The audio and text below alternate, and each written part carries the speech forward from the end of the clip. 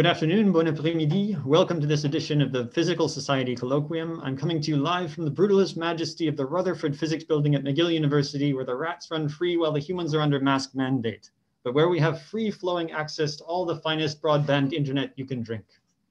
Before I pass to the host, I will quickly explain the plan. First, everyone in the Zoom session should take note that your image and/or voice may be recorded and broadcast live via YouTube. If you prefer not to be recorded or live streamed, please log out of Zoom and join us via YouTube. This evening, we will have a 45-minute talk followed by 15 minutes of questions. We'll be taking questions both from within the Zoom session and from the YouTube chat. To ask a question from within Zoom, please use the raise hand feature following the talk. I will then call on you one by one to unmute yourselves, turn on your video, and ask your questions. During the talk, participants in the Zoom session will remain muted and will not be allowed to unmute. To ask a question in YouTube, please enter it into the chat. The questions will be relayed to me by my sidekick following the talk.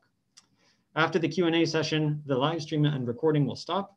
Professors will be asked to log out of the Zoom session, and undergrads, grads, and postdocs, as well as other non-faculty in the Zoom session, will be invited to the après colloque, a chance to get to know the speaker in a more intimate setting. With that, I will now pass to Professor Paul Wiseman to introduce the speaker. Paul. Thanks, Maskman Bill. And it's my pleasure to introduce our physics colloquium speaker today. I was really hoping we could host Melike Lakadamyali in person, but of course this is the new normal. But we're certainly pleased that she could join us to give a virtual colloquium. So Melike is an associate professor in the Department of Physiology and is also associate professor in cell and developmental biology at University of Pennsylvania. But as we'll see, Melike's training was as a physicist. So she started in terms of a Bachelor of Science in Physics at the University of Texas at Austin before continuing on to Harvard University, where she completed her PhD in physics with Professor Zoé as her supervisor. Very famous researcher in terms of super resolution, and we're certainly going to hear about super resolution imaging today. Melike went on to for a postdoctoral fellowship in the Center for Brain Science at Harvard University with Professor Jeff Lichtman, and then started her independent research career at the ICFO, Institute for Photonic Sciences in Barcelona, Spain, where she was a junior and senior group leader. In 2017, she came back across the Atlantic and started at the University of Pennsylvania, where she has continued since then, doing some amazing work in terms of revealing the inside and workings of cells using exquisite super resolution microscopy techniques. I just want to mention she has many honors and awards. I just want to highlight a couple of them. For those of you who have neuroscience background, Melike won the Ramon Cajal Fellowship from the Spanish Ministry of Education. She was profiled in the Journal of Cell Science as cell scientist to watch. And I think that's impressive in terms of having somebody as a physicist who's really a cell scientist to watch, just to show you the breadth that one can accomplish in terms of this field. In 2019, she was awarded the Linda Pechnik Montague Investigator Award, and the list goes on. However, I'd like to turn it over to Melike for her talk, where she will describe visualizing the inner life of cells with super resolution microscopy. Melike, thank you for joining us virtually for the McGill Physics Colloquium. Thank you, Paul, very much for the introduction, and also Paul and Bill for the kind invitation. I wish I could have visited Montreal in person. It's one of my favorite cities, and I always love an excuse to come there. But I'm still very grateful for this opportunity to tell you about my work. So I'm going to start with a broad overview. In my lab, we're interested in this general question of how the cell is organized in space and in time.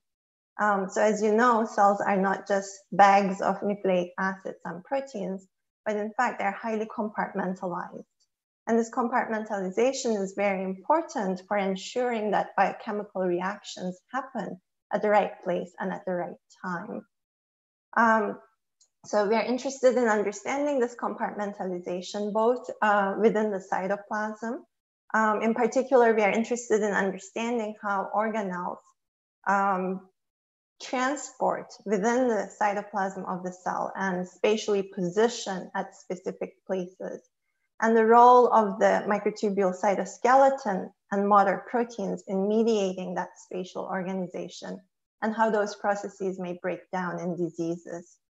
We are also interested in nuclear organization, in particular the organization of chromatin and how that regulates gene activity. And as we work on these topics, we often realize that existing methods have limitations. So we also try to develop new methods to help us overcome those limitations and study the biology that we are interested in. And today I decided that I am going to focus on our work on nuclear organization, on chromatin organization. But while talking about chromatin, I also hope to highlight some of the methods that we developed in order to study this problem at high resolution and in a highly quantitative manner. So I want to start with a brief introduction for those of you who are not familiar with chromatin. If you search for chromatin and chromosome structure organization in Google, you'll find a lot of videos, and I'm going to show you one of those videos that was made by HHMI that will walk us through the textbook model of how we think chromosomes are organized inside the nucleus. So what you're looking at here is naked DNA. And as you know, DNA is a very large biomolecule. So human DNA, when stretched end to end, measures 2 meters in length. And that 2 meter long DNA has to fit inside the space of a nucleus, which is only about 20 microns in size. And so as you can imagine, this requires an enormous amount of compaction. And this compaction happens in the form of chromatin. So chromatin is a complex between DNA and proteins, in particular histone proteins. And I'm going to show you this movie now. I'm going to turn off the speakers on my computer because I don't want to hear the sound. So you see here DNA just jiggling around, presumably inside the nucleus. And you'll see proteins, histone proteins coming in. In this particular movie, they will fly from the top of the movie and magically land on DNA. And then you'll see more histone proteins come in. You need 8 copies of these histone proteins. And the DNA then wraps around in 2 turns around this octamer of histone proteins, forming the nucleosome. And this is the basic packaging unit of chromatin. And then multiple nucleosomes, again, somewhat magically self-assemble by coming into close proximity and compacting into what is known as the 30 nanometer fiber. And that 30 nanometer fiber then falls into larger structures inside the nucleus. So this movie is very impressive.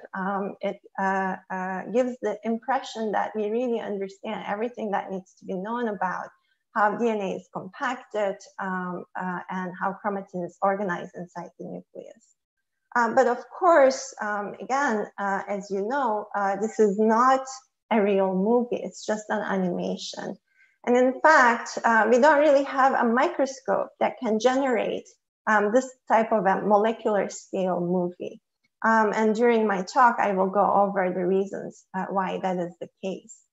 But our textbook understanding of how DNA is compacted and chromatin is organized comes from mostly electron micrograph images of in vitro reconstituted chromatin fibers.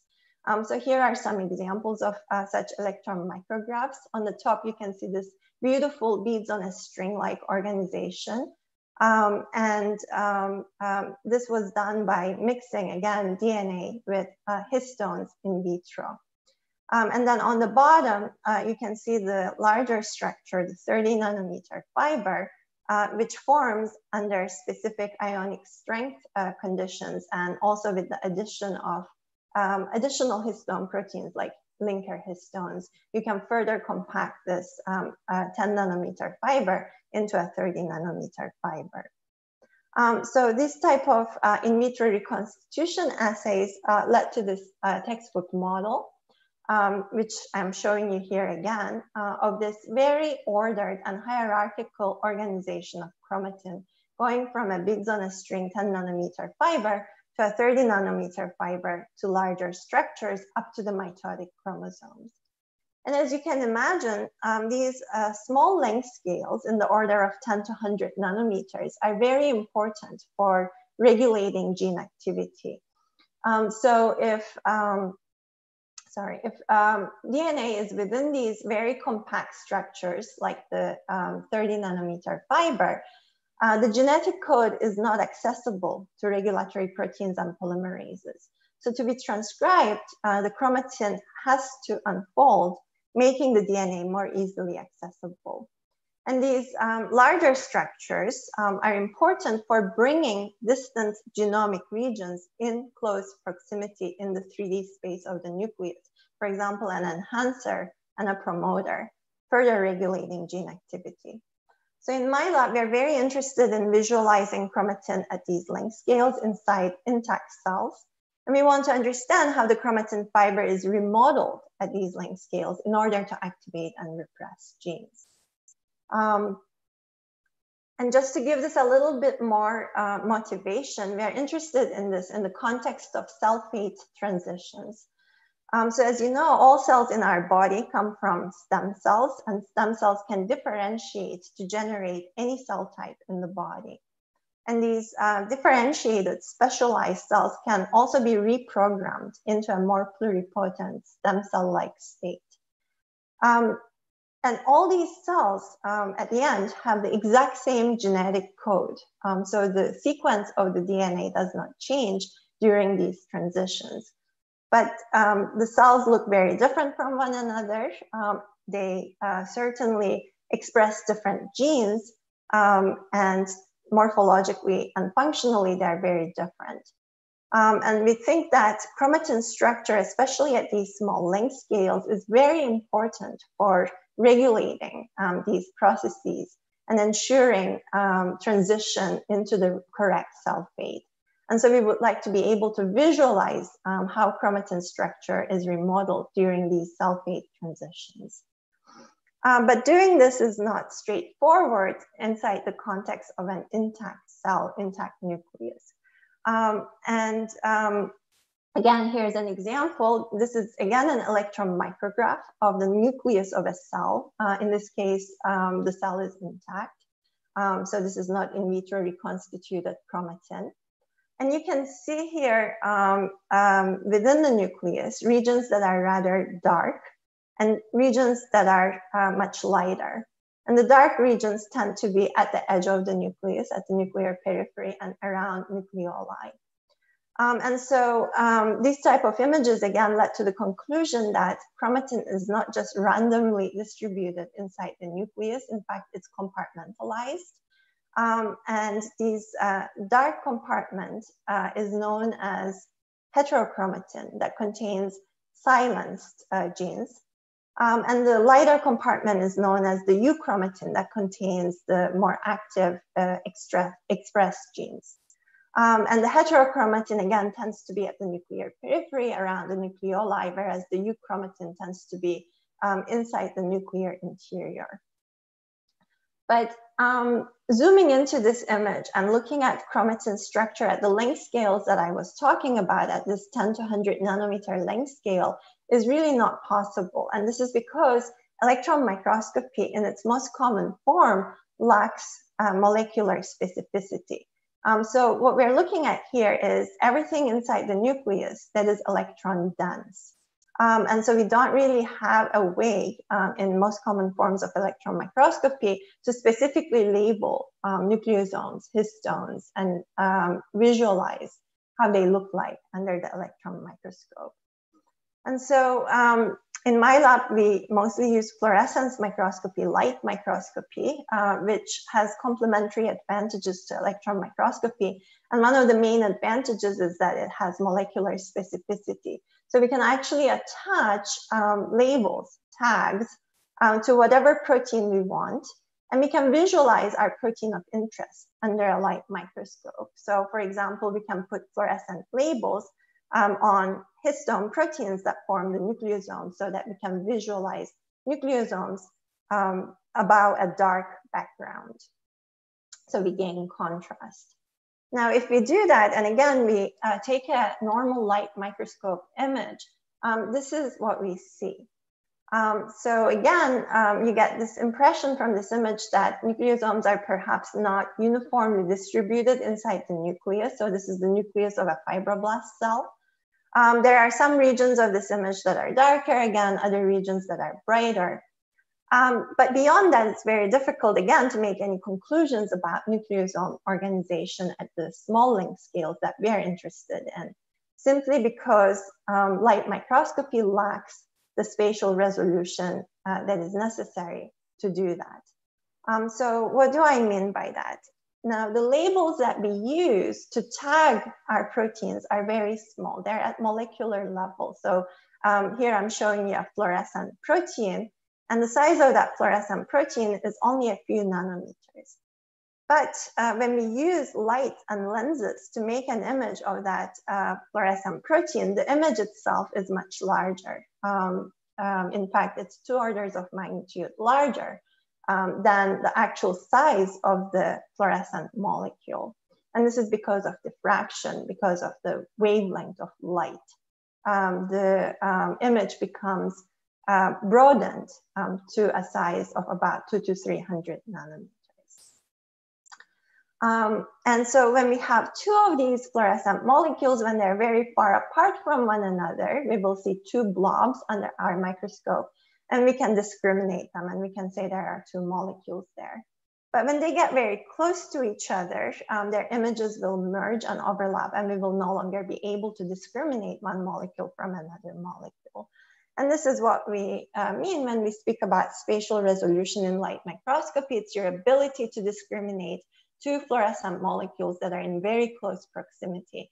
And that's limited by diffraction, by the wavelength of light to about 200 to 300 nanometers. But I'm sure you know that this limitation, the diffraction limit, was broken. The Nobel Prize was awarded in 2014, the Breakthrough Prize in 2019, to the developers of super resolution microscopy. Now, typically I split these methods into 2 main categories, those like STED or structured illumination that work by shaping the illumination light, and those methods down here like storm, palm, that work by single molecule detection and localization. And in my lab, we mostly use these methods. So I'm going to spend a little bit of time giving you a bit of introduction and background on how this works. So as I mentioned, the image of an individual molecule is not a point, it's much broader. But even though the image is very broad, we can still, we have a lot of information actually. We know exactly where the molecule is. So we can localize the position of the molecule very precisely if we find the center position of the image. And the precision by which we can do that depends on mainly the brightness of the molecule, how many photons we collect from it. And we can have nanometer precision in being able to localize the position of the molecule. This of course works if we only have 1 fluorescent molecule, but if we are in a crowded situation, which is always the case when we are looking at things inside the cell, where we have these fluorescent molecules attached to proteins that are very close to each other, then we no longer have this ability because the images of multiple fluorophores will merge and overlap, and we will no longer be able to discriminate one molecule from another.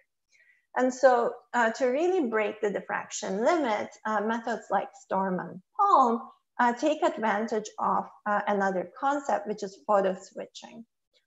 So in fact, what we do is we label our structure of interest with photo switchable fluorophores that can be switched on and off between bright and dark states. And I'm going to show you again a quick example of how it works using microtubules as an example. This is another structure that I'm very interested in my lab. So in this case, these microtubules were labeled with photoswitchable fluorophores. And again, under normal light illumination conditions, they appear like this, a diffraction limited image. In fact, microtubules are linear polymers that are only 30 nanometer in diameter, but that's certainly not what we see under a normal light microscope image. Now in super resolution microscopy, what we do is we use light illumination conditions in which we actually switch off the fluorescence of most of these molecules into a dark state, so they are no longer visible.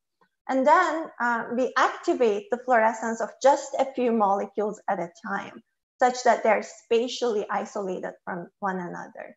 So now we can discriminate individual molecules. Each one of these bluish reddish blobs is an individual fluorescent molecule.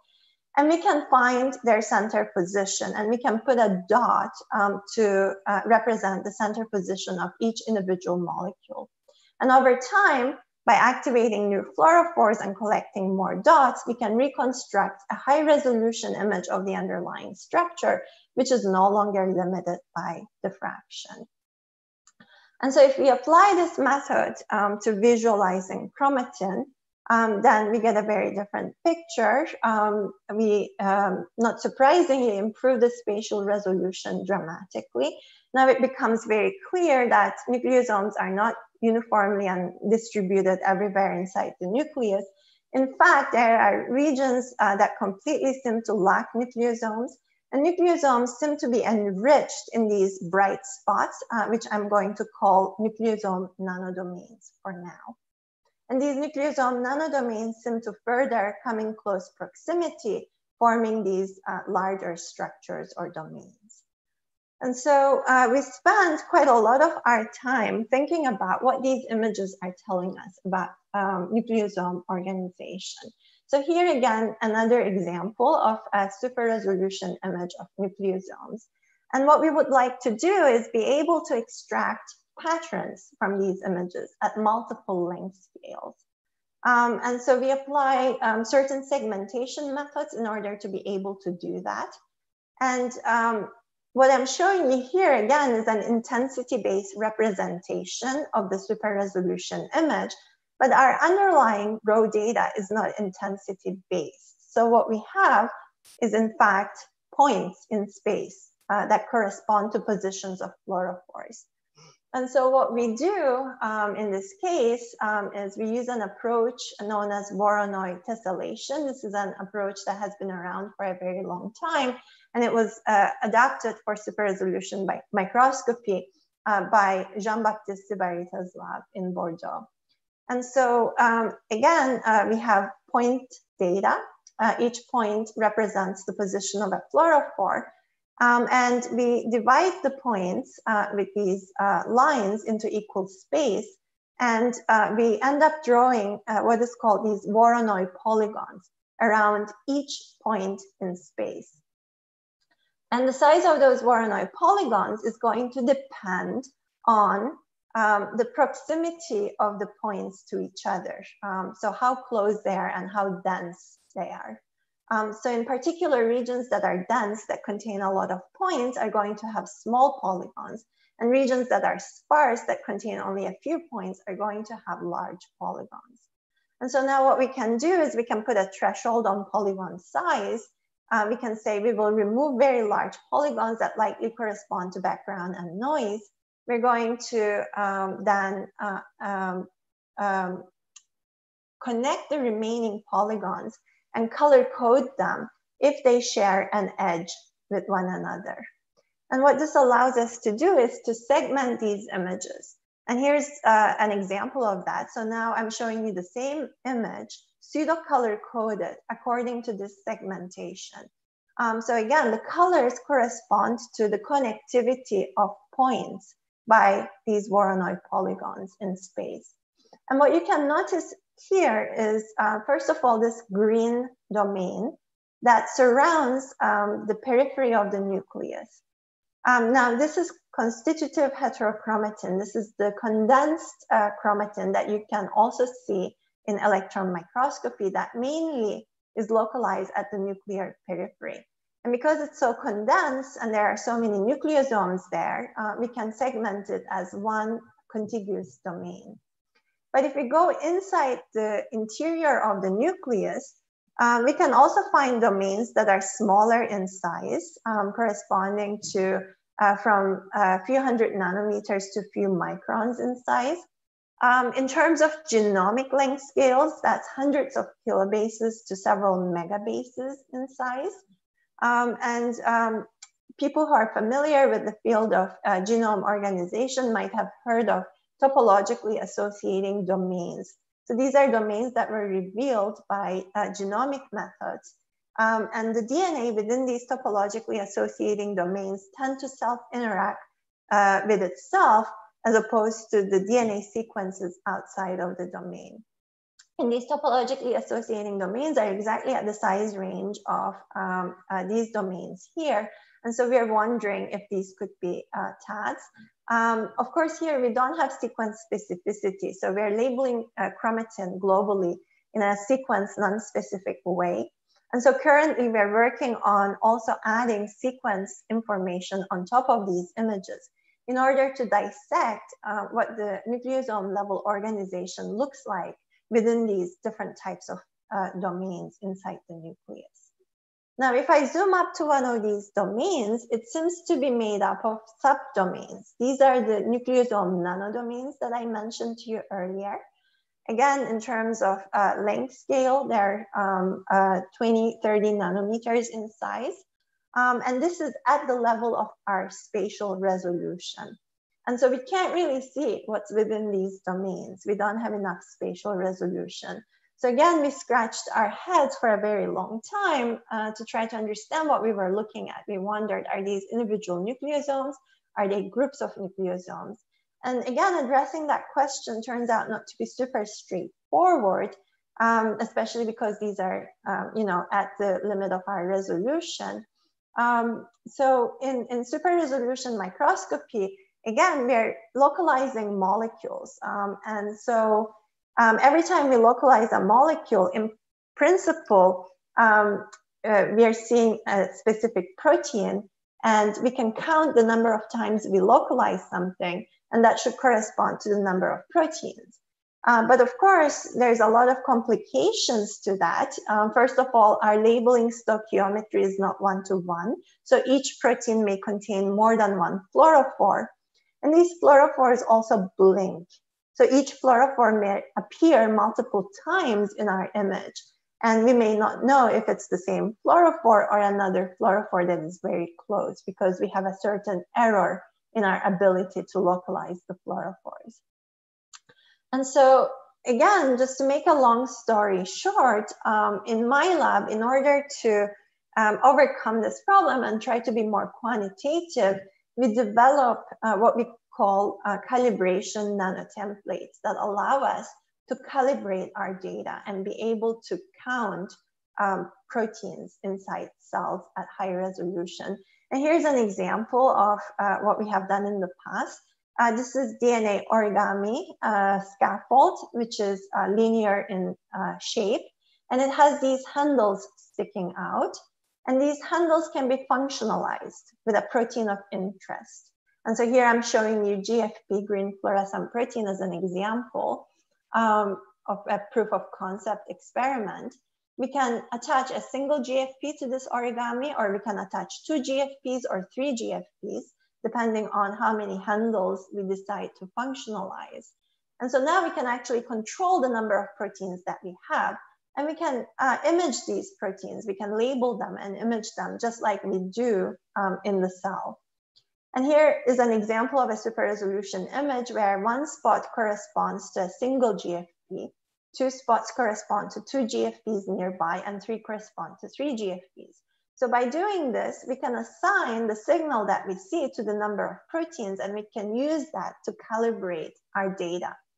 And when we do something like that for nucleosome images, we realized that these nucleosome nanodomains are not individual nucleosomes, they're groups of nucleosomes.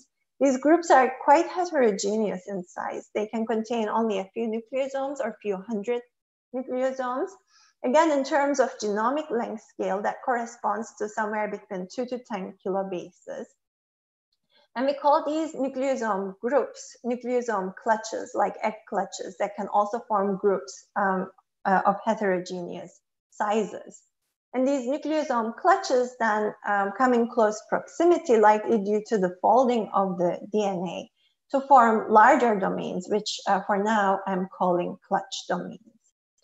And as you can see, this picture is quite different from the textbook model that I showed you in the very beginning of my talk. In fact, now we think that chromatin organization inside the nucleus is a lot more heterogeneous than what the textbook model suggests. We think chromatin is a disordered fiber, and nucleosomes can form these groups. And the number of nucleosomes within the groups, as well as their level of compaction, can be variable. And those groups further fold into domains. And again, the size of those domains is quite variable.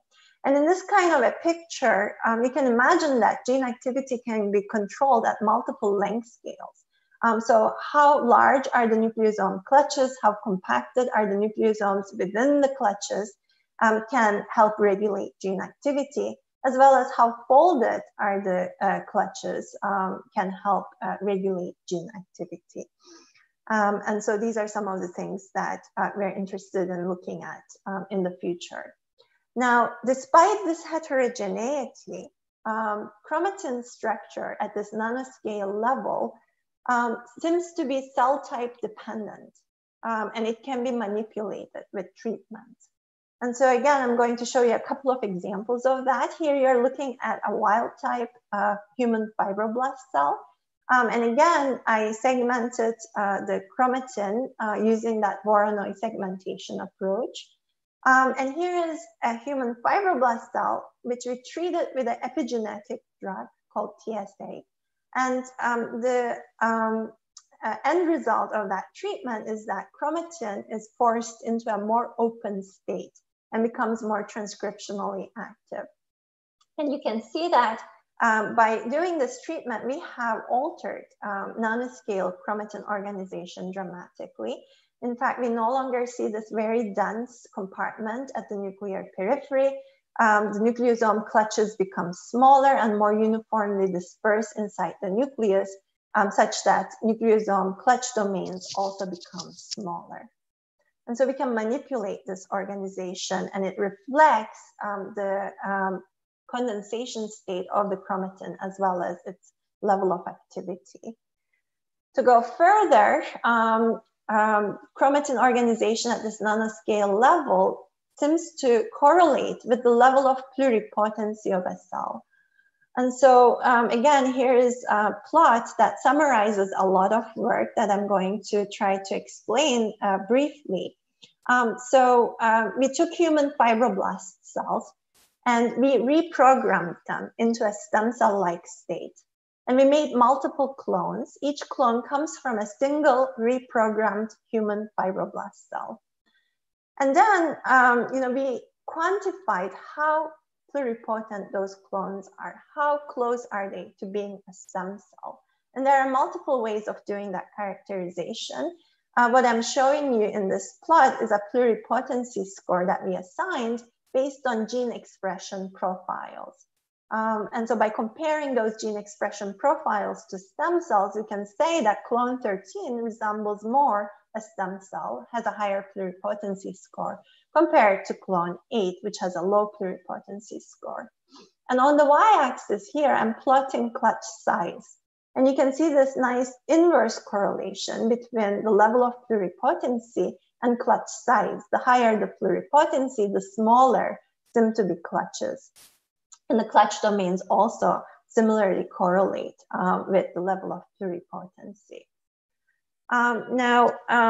As I said, not only is this chromatin nanoscale organization cell type dependent, but it seems to adapt to cells' microenvironment and can be manipulated with drug treatment. So I want to show you one other example of that. What we have done here is we took human mesenchymal stem cells and we grew them on different substrates having different levels of stiffness. So we grew them either on glass or a stiff substrate, 30 kilopascals, composed of these hydrogels, or a soft substrate, 3 kilopascals in stiffness. And the reason we did that is because there is a physiological relevance to this. Different tissues in our bodies have different levels of stiffness. And cells have been shown to adapt to their environment. And a cell grown on a stiff substrate, something like a bone, will differentiate to become a bone cell, whereas a cell grown on a soft substrate will differentiate into a different cell type.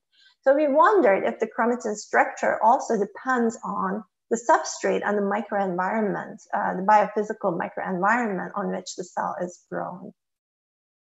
And here again, I'm showing you super resolution images. These are heat maps now, again, based on this Voronoi polygon density. So red corresponds to higher density, more compact chromatin, and blue corresponds to lower density, less compact euchromatin.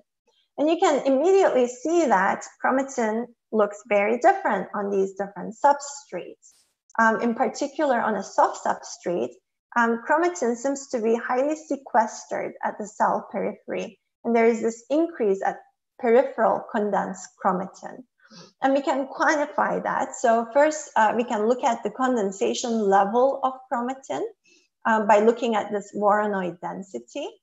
And we split chromatin into two compartments, the euchromatin compartment and the heterochromatin compartment. And the condensation state of both of those compartments seem to depend on substrate stiffness. So chromatin undergoes decondensation on stiff substrates, and then a recondensation again on soft substrates, in addition to this spatial reorganization from being distributed more uniformly throughout the nucleus to being more peripheral. We also looked at histone marks, epigenetic marks, that are markers of active or silenced chromatin. And again, to make a short story long, we find that under soft substrates, H3K4Me3, which is a marker of active chromatin, the levels go down. And H3K27Me3, which is a marker of silenced chromatin, the levels of that go up, especially at the border on a soft substrate. So we see these changes in chromatin condensation and spatial organization that again correlate with the presence of these activating and silencing marks. Now, again, why is this important? As I mentioned to you, and before I go into that, I wanted to also talk a little bit about, the underlying mechanisms. So as I showed you here, we saw that this silencing mark, H3K27Me3, goes up under soft substrates and is more enriched at the nuclear periphery. Now, we wondered if the enzyme that actually deposits that silencing mark may be involved in this substrate stiffness dependent chromatin remodeling and reorganization. So to understand that, we blocked that enzyme with a treatment again, GSK treatment, blocks EZH2, which is the enzyme that deposits that silencing epigenetic mark. And here, you're again looking at cells grown on glass substrate, stiff substrate, or soft substrate. And under control conditions, once again, you see that substrate-dependent remodeling of chromatin nanostructure.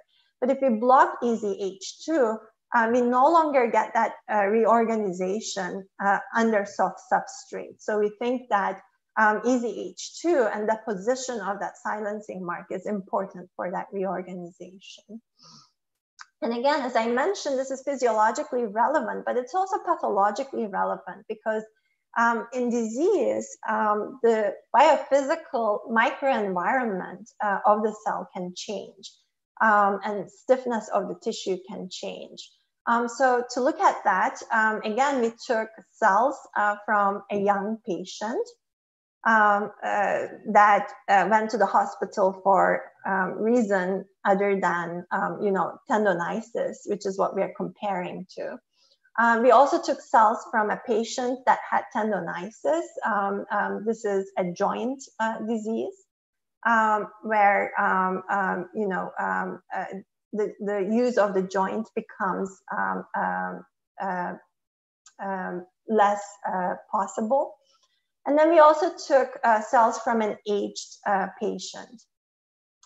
And we compared their chromatin organization. And you can see again here, cells taken from a tendonitis patient resemble cells grown on a soft substrate. Whereas cells taken from an aged patient resemble cells grown on a stiff substrate. And again, here is the quantification.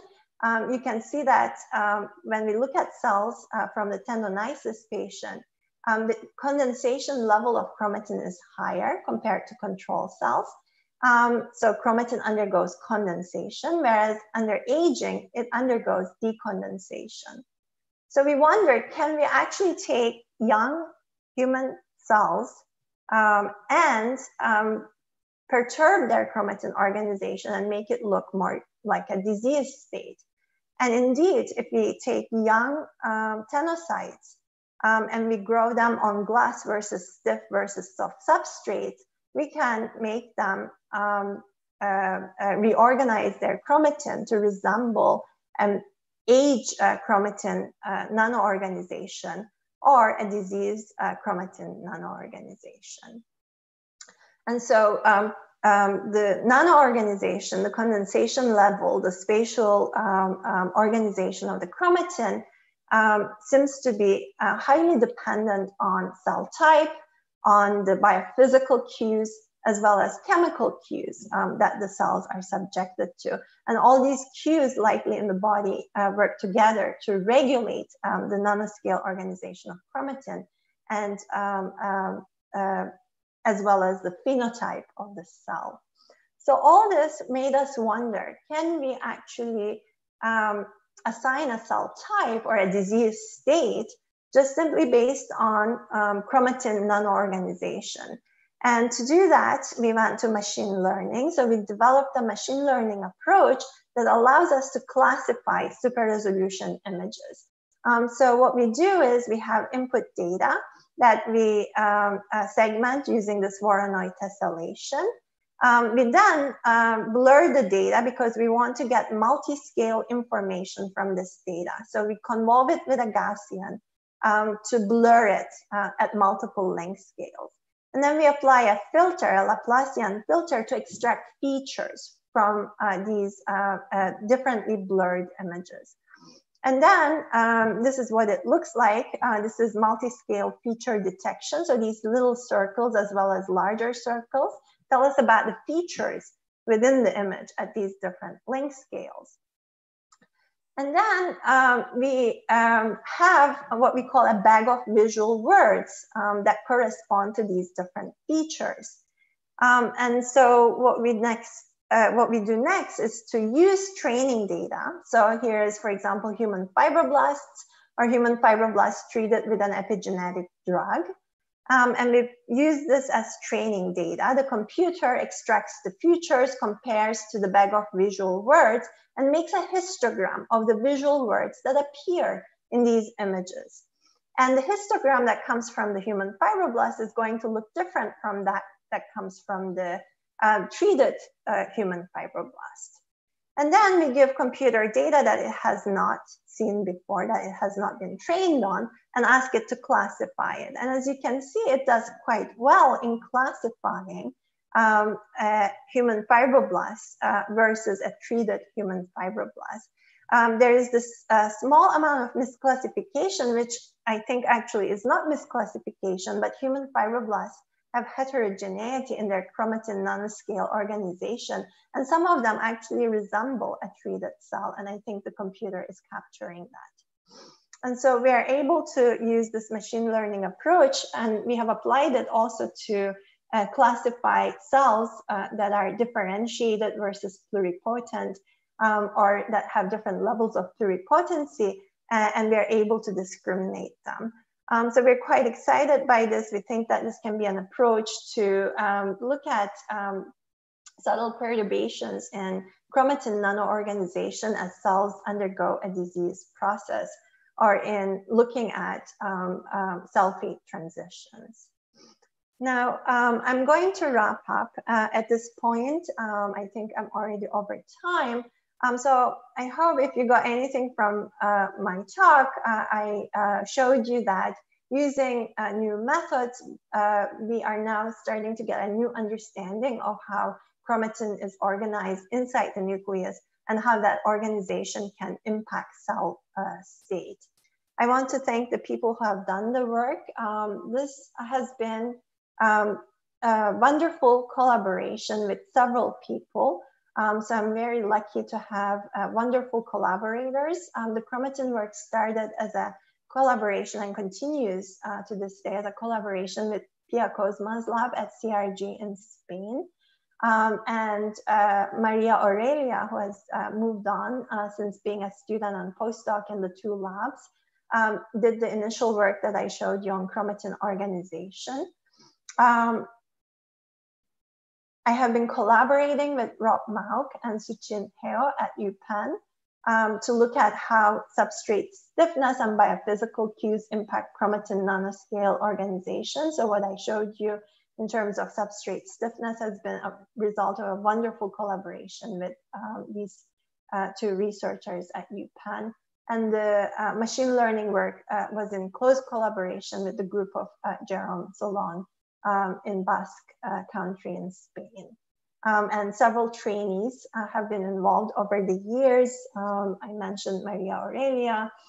Jason has helped looking at chromatin and DNA organization, and several other talented students and postdocs. And I'm grateful for our funding, and I'm happy to take any questions.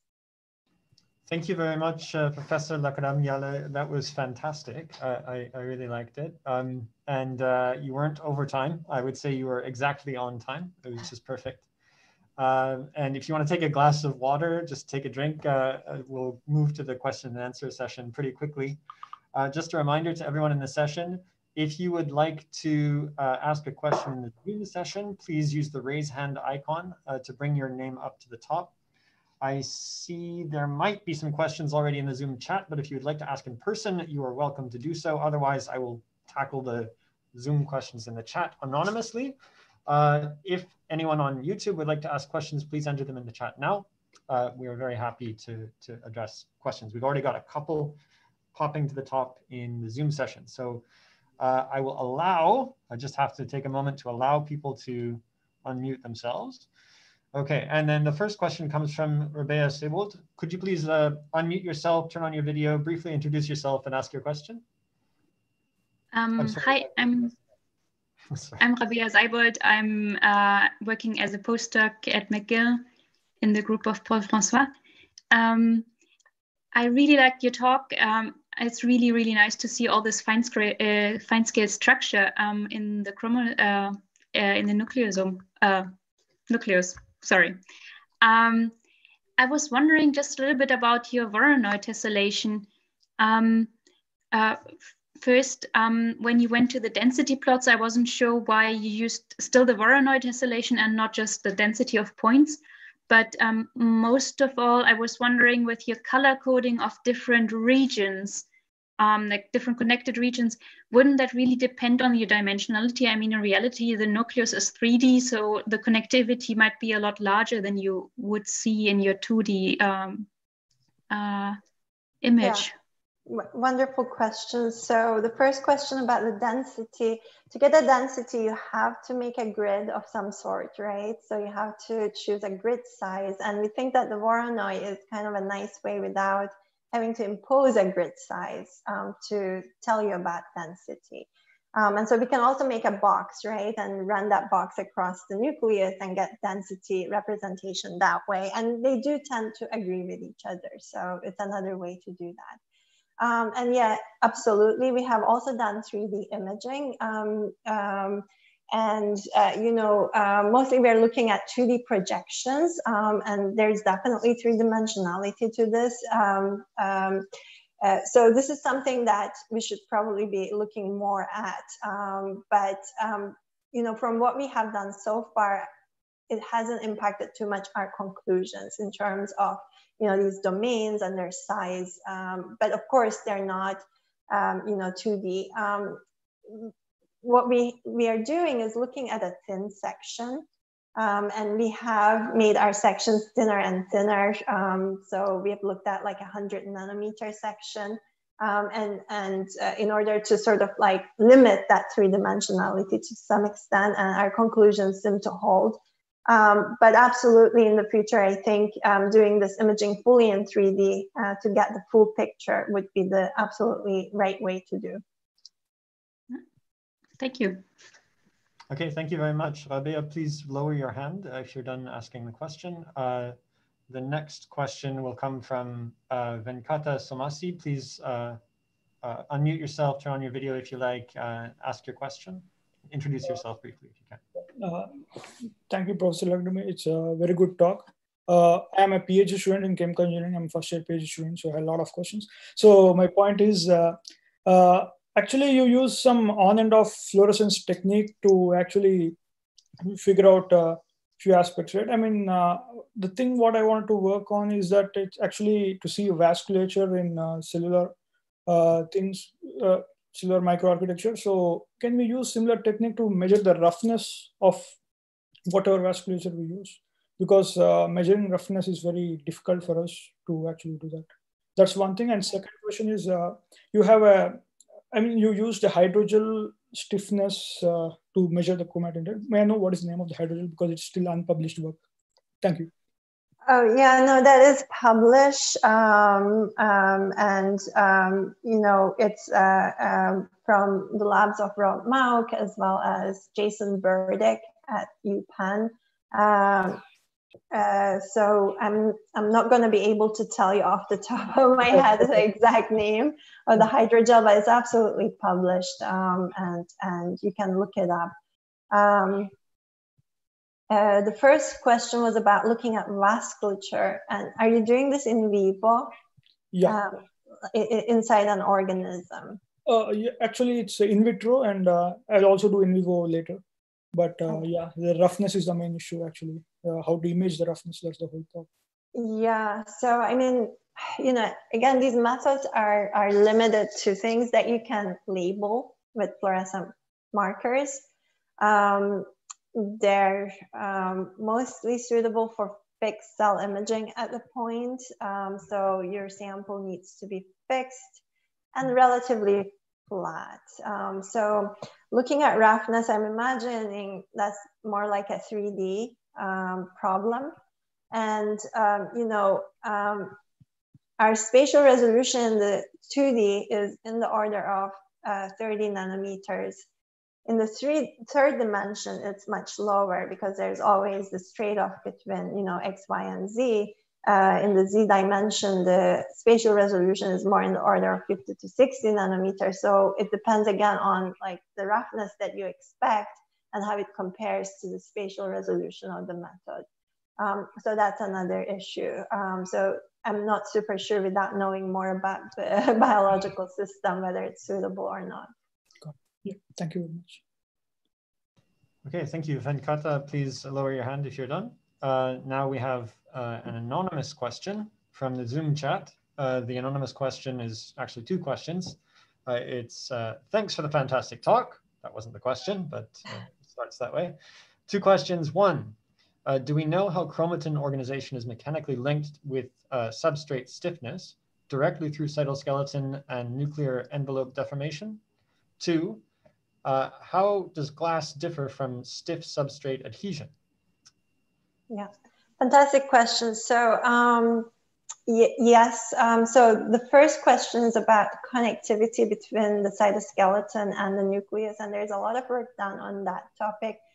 And I haven't shown you this data, but we have also seen that cell contractility is known to change under these different hydrogels. And if we block the contractility machinery, we also block these chromatin remodeling events. And so we do think that there is a big link between the cytoskeletal machinery, the cell contractility, the mechanical stiffness, and the chromatin reorganization that we see. We're still working on dissecting more clearly the exact underlying mechanisms involved. And then the other question was... I can repeat question 2, no problem. Yeah. The question 2 is, how is glass different from... Right, so glass is very stiff, it's gigapascals, right?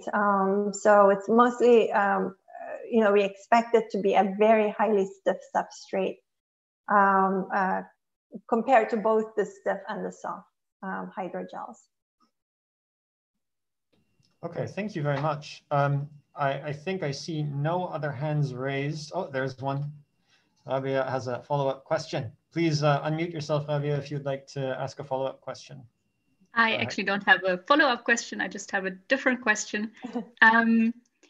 I was wondering, there's a lot of discussion that I've heard about these kind of organizations within the nucleus being driven by phase separation. You didn't comment on the origin of what you see. So what is your interpretation? Yeah, again, great question. And the short answer is, I don't know at this point. So I don't know what regulates the formation of these clutches. We know that they can be manipulated. So by changing the acetylation level of histones, by changing, their post-translational modifications, and all of these things could impact the process of phase separation, right? So acetylated histones have been shown to undergo different type of phase separation compared to non-acetylated histones. So it could play a role. There's, at this point, not a very good way that I can think of to test, directly phase transition and its role on what we see. But it's something that, we are interested in. And if you have any ideas, I'm happy to hear about it. I remember from physics stuff in soft matter that when you want to look into phase separation, you always you tend to look at the static structure factor instead of the Voronoi tessellation that you did. Mm-hmm. Did you compare the kind of results you would expect versus what you get? No, we have not. I mean, that would be something interesting to do. Also with phase separation, I feel like some of the strict tests that you apply to test if something is phase separated are done more in living cells. So we have to also come up with a way of being able to visualize and measure these structures in a living cell, which is kind of challenging right now. But definitely an exciting topic and an interesting thing to look at. Thank you. Mm-hmm. Okay, thank you. I think there are a couple more questions potentially. I know that Paul Wiseman wanted to ask one, but he hasn't raised his hand yet. And I see another raised hand there from Rodrigo Reyes. So I think you get the last question, Rodrigo. Could you please unmute yourself, turn on your video if you like, introduce yourself briefly. And question. Hello, Melike. Hi. Really nice talk. I'm an associate professor at biology. I do single molecule, mainly in bacteria and more recently in yeast. And we also work with chromatin, it's really beautiful, these images that you were showing. And I also had this idea about chromatin, a little bit, the classical organization that you were talking at the beginning of your talk. Now my question is, you talked about the density of the clusters of nucleosomes, but what about the spacing? At some point you have these nano clusters that you call that are and you have spaces without any label. I mean, what kind of like So thing can we you think those are more sort of open chromatin spaces. So it could be completely deployed of nucleosomes, or it could be that there is so few that we're not able to detect them. But we think that there are more sort of open regions interdispersed with these more densely compacted regions of nucleosomes. But I mean, is that what you would be expecting? I mean, we often find, you know, I mean, based on the text model, that's not what we would be expecting, right? Text model is very ordered, hierarchical, but I think that, you know, this is becoming more clear nowadays, additionally with using electron tomography. The lab of Erin O'Shea at Salk Institute showed that chromatin is not, you know, hierarchical and ordered. Using electron tomography, she developed a way to be able to detect DNA specifically in electron microscopy using a dye that actually gives contrast in electron microscopy, and she was able to visualize more specifically DNA organization, and did not find organization compatible with a 30 nanometer fiber. And her conclusions are also that chromatin is more disordered, and their density and the spacing of the nucleosomes is what controls you know, accessibility. And that can be quite heterogeneous. So what we have shown with super resolution microscopy and what she has shown with electron tomography are very much in line with each other. So I think, you know, we're starting to sort of think of an alternative model for how chromatin is organized. Thank you. Okay, thank you very much for the question. And please everyone, let's thank Professor Lakadamyali one more time. To thank her, please write something in the chat in the Zoom session or on YouTube if you're watching on YouTube. I will share the chat transcript with Professor Lakadamyali after the colloquium. So please just let her know that you appreciated her talk. It's a substitute for applause. Just write whatever you like. And with that, I think I will end our colloquium session by reminding everyone that we'll be back next week on Friday at 3:30 p.m. for a very interesting colloquium on science applied to the COVID-19 pandemic. It'll be a talk from Shivaji Sondhi from Princeton, and he's going to talk about digital herd immunity. So I wish